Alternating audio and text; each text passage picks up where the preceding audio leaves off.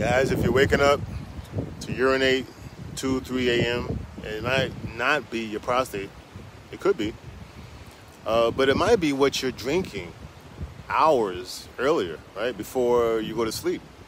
And I'm not talking about coffee. So alcohol is what is called, it's classified as a disruptive diuretic, meaning it pulls water from your body, right? It literally activates your kidneys to do this. That's what your kidneys do. And it doesn't make you urinate more. Not just that. That's already strong. But it overrides your body's ability to control hydration. Alcohol blocks this hormone. It's vasopressin hormone, vasopressin. And that's the hormone that tells your kidneys to hold on to water or let go of water. You know, it's a hormone that controls everything. And because hormones are the brain's way of communicating to the cells, right? There was a study found that just 2 drinks suppressed vasopressin levels by up to 60%.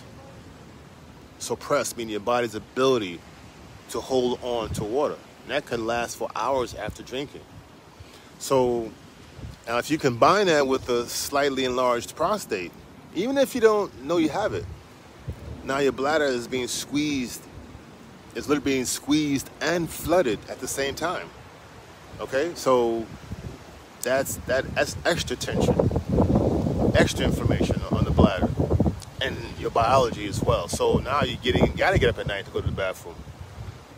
And if you keep getting up at night to go to the bathroom, now your body can't create the testosterone that you need for the daytime. So and you're not healing well if you're getting up multiple times at night. So think about cutting back on your alcohol at night, 3 hours before bed.